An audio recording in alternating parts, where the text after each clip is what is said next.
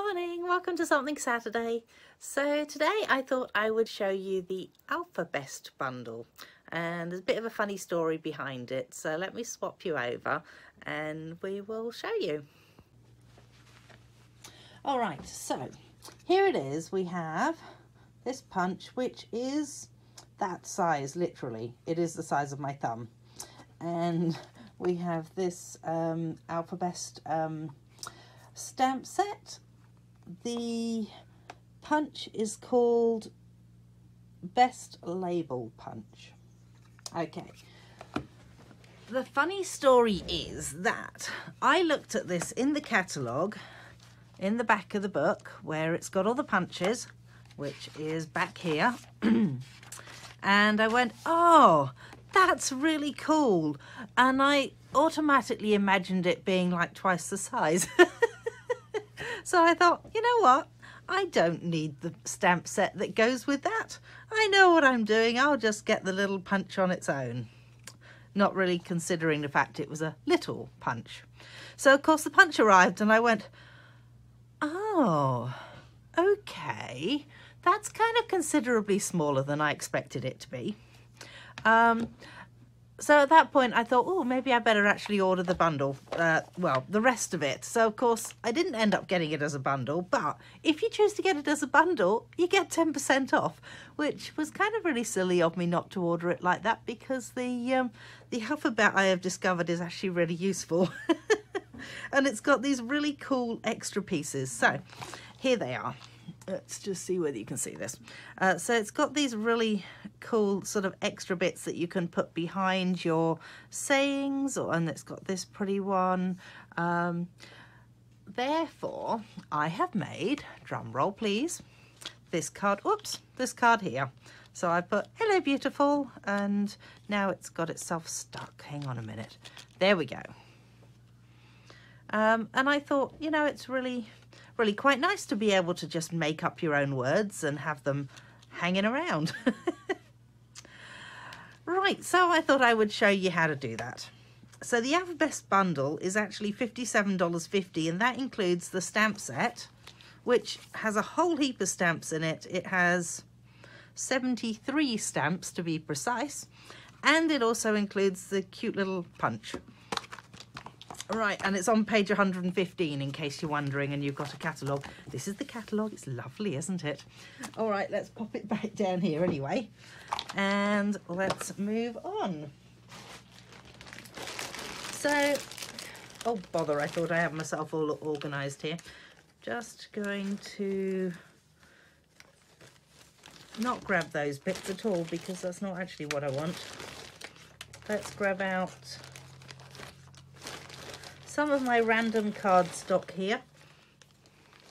That will take this going that way. Let's see, that'll probably do us. So what I did to begin with was I actually worked out what I wanted to say. So in this case I wanted to say hello beautiful, and I thought, well, I'll mount up the ones that only need to be stamped once, stamped twice, stamped 3 times. So we have I hob a fruit, and ooey, and L. And I thought I would change up the colours this time, so I was going to go with the Evening Evergreen. I thought I would use this twine, that Fan Baker's twine, because I happen to have this. And the first one I used this twine here, which is the Poppy Parade, so I thought this time I would go with the green, which just so happens to be Evening Evergreen. I wrote down the colours on the outside of my thing, otherwise I get to the point where I look at it and I go, oh, I wonder what colour that was. So what we do is we start off and we're going to stamp our I hob aft. We need to stamp that once, and somewhere around here we have one of these, which I'm going to clean that off on. Oh, excuse the fact that I've got other things falling in. And then we need this one, so U and E, and we need this one twice, so we'll go 1, 2, hopefully. Pretty sure this will all fit onto here. If not, I could be stamping the whole lot again, but nah, that's good. And then we need 3 L's, so L, L, they're all upside down, that's fine, it doesn't matter, it's going to get punched.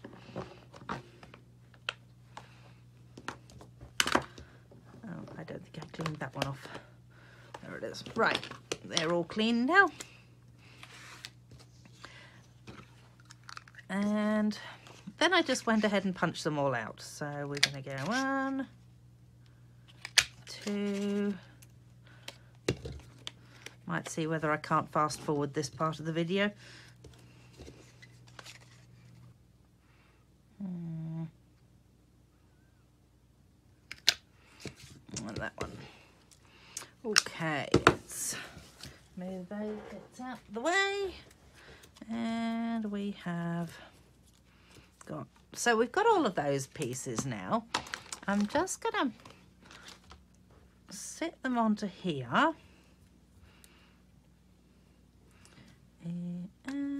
Ooh, look at that. My N and my U look remarkably similar. Interestingly though, they actually do give us an N and a U in the set. So that's kind of good. I like that. All right, then I thought I would use, where's my stamp set gone to? Oh yes, so we want this one to frame it. Let's just grab that there. And then I actually thought I might use the, this one here along the bottom, which, what I did with mine, because the way they have them on the, on here is really random and I cannot tell where A, B, C, etc. is. So what I've done with mine is I've actually gone ahead and put it all in alphabetical order. Ironically, it goes backwards, but that's because I was sticking it on from this side and I was going A, B, C, D, and then I turned it over and went, oh, duh. But there you go. It doesn't matter because I know that it's all in the right order now. So that one there is the one that I want. And I need another little one of those. Pop that and that on there. Let's close that up temporarily. And we're going to pop this around these, so doesn't matter.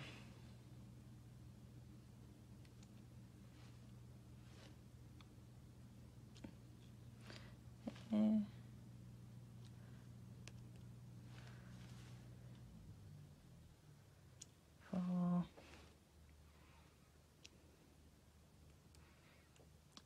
Oh, hang on a minute. Do you see how I'm getting the middle of that a bit dirty? So I'm obviously pressing a little bit too hard on my block ink pad. So you can actually really let the weight of the stamp, the block itself, ink your stamp for you, and then that way you're not going to end up with extra colour in the middle of your stamp as well, which is a bit of a pain when it does that.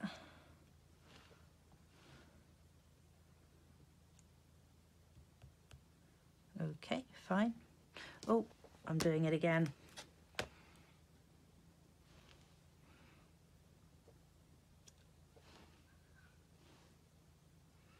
Oh, golly, I can't see that. The light's reflecting off the block into my eyes. And last one.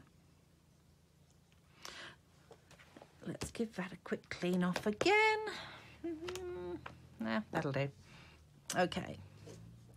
So then the one that I did with this card here, I actually just inked it up and then let it keep going.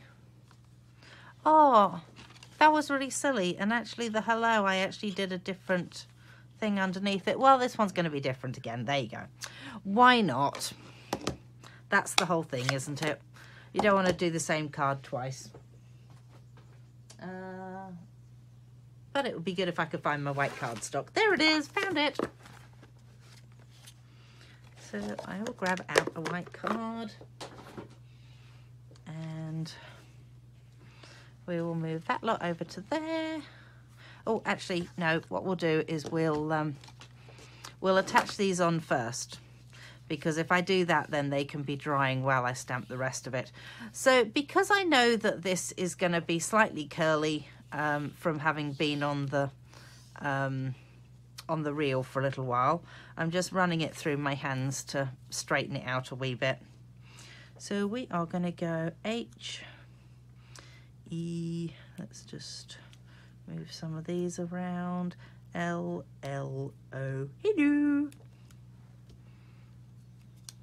Let's move that lot off there, and we will find the scissors.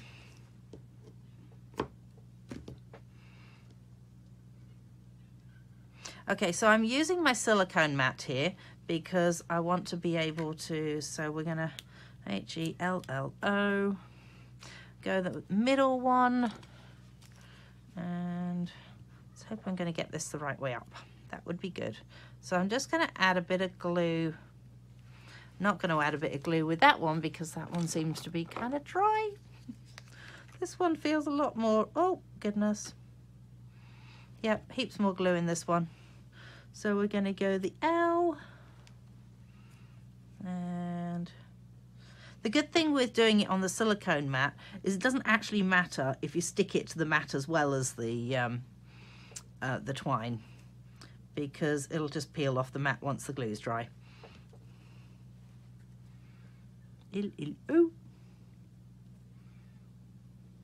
Oh, come on, move along slightly. Oh, come on. There we go. Oh, and oh, you've got to be kidding.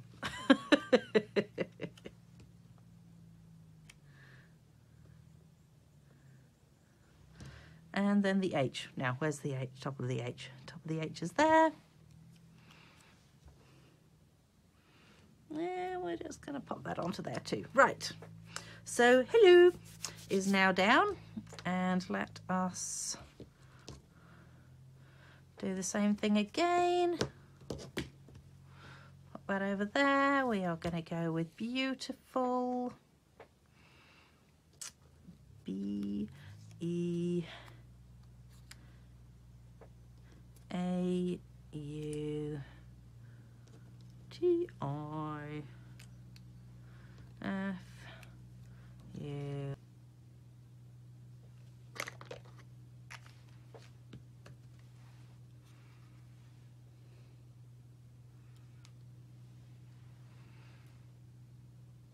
Okay, righty ho. So I have finished sticking those down, and now we can move on to this card. I'm going to use, I kind of feel like these colours complement each other really nicely, which is the evening evergreen and the soft succulent. So I'm going to use the soft succulent just to create myself a little bit of a row along the bottom of this. Oh, that's what I did last time. Hang on. Oh, whoopsie. Oh, come on. So what I did last time was I actually did a graduating line. So that means that I've stamped the first one, I stamped the second one, I stamp it a third time. Ooh, that third one doesn't come out terribly well like this. However, 1, 2, 3.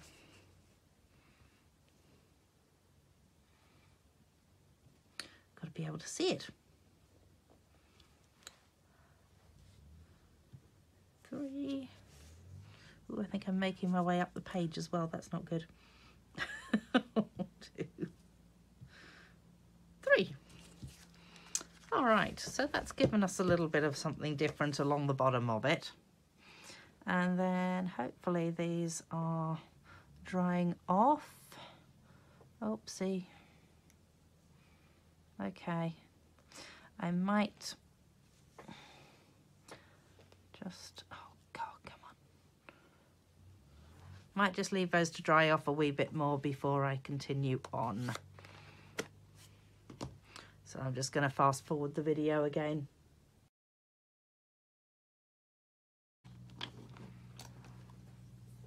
Righty-ho, so I think now it's probably just about dry enough that I can now start hanging these on. The best way I found was, okay, to pop a little bit of glue there and a little bit of glue there, because these are the bits that are going to have where it's hanging on to. Then if you grab your saying and you actually stand your card up, then you can hopefully get this into about the right spot. And just hold it down there for a sec.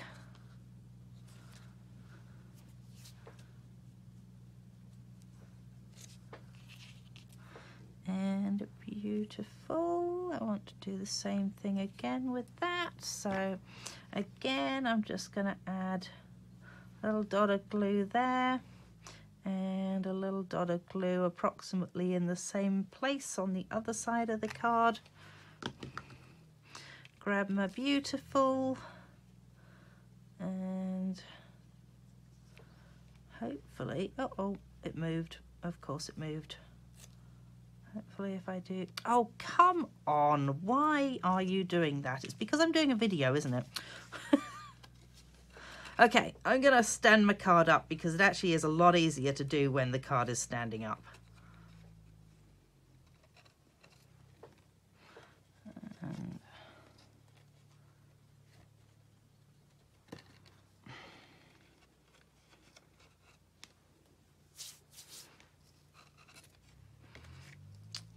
well, it's almost there. God, this looks way more complicated than it was the first time I did it, I've got to say.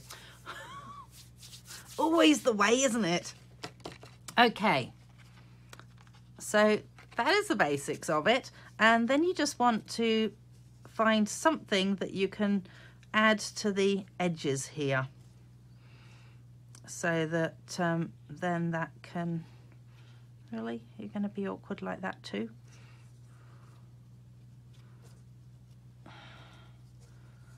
Oh, my goodness me. Not sure whether this card is actually going to make it to a video or not now. It's beginning to annoy me. Anyway, if it does make it to a video, do feel free to check on over at my blog and see how I actually finished this card off. But this is the general gist of it. And there is this one here, and I've got a feeling I'm going to add something extra to both of them. So, yeah, hop on over to my blog. Check out what I end up doing with them, and thank you very much for joining me today. If you did enjoy the video, feel free to come back next Saturday and enjoy another video. Thanks for this. Bye.